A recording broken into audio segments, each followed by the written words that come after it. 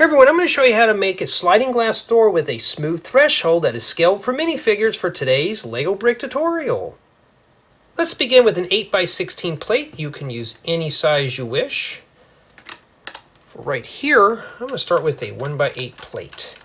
Next to the plate, set down a pair of 2x2 flat tiles in this area, and right here on the left, a 1x4 plate. Now I want to start tiling in my floor, so I'm going to start right here with a set of 1x2 flat tiles, and here in the front, 4 2x2 flat tiles. Right in this area, a 1x2x2 corner flat tile. We're going to set that right there. Now why am I using that? Because I'm going to set in a 1x1x2/3 cheese slope. I want to make sure that the largest side of the slope is facing this plate. This is going to be our little track for our sliding door. And we're going to proceed on with several more 2x2 flat tiles. This will complete the floor onto the other side of the sliding door. As you can see, we have a nice smooth threshold. Let's build a right wall, starting with 6 1x4 bricks. We're going to stack these on top of one another.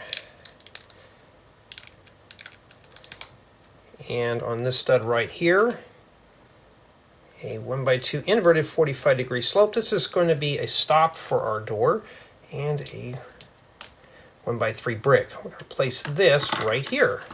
Now let's build a left wall with 6 more 1x4 bricks.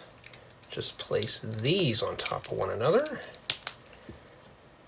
And we're going to take a 1x2 inverted 45-degree slope. We're going to place this on the right-hand side of this 1x4 brick, and a 1x3 brick right here. This will be the other stop for our door. Place that right there. For our stationary window, take a 1x4x6 frame. We're going to place a piece of glass inside the frame, and on the bottom, a 1x4 plate. We're going to place this right on top of the 1x8 plate. Now let's rotate this around. Take another 1x4x6 frame. Let's set a piece of glass inside the frame.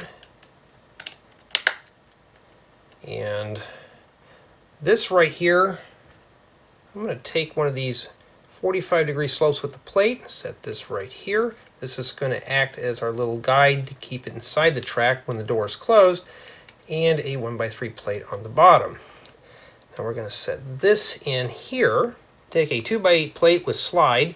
I'm going to set down a 1x8 plate right on top, and I want to set this in like so.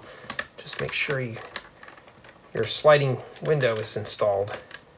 And we're going to smooth off the top and lock everything together with a pair of 1x8 flat tiles. And just to decorate these two tops of these slopes, a set of 1x1 flat tiles. And as you can see, we have a nice smooth threshold on the floor, so you don't have to trip over that nasty track. Looks pretty good, and the door doesn't open too far, and the door closes all the way.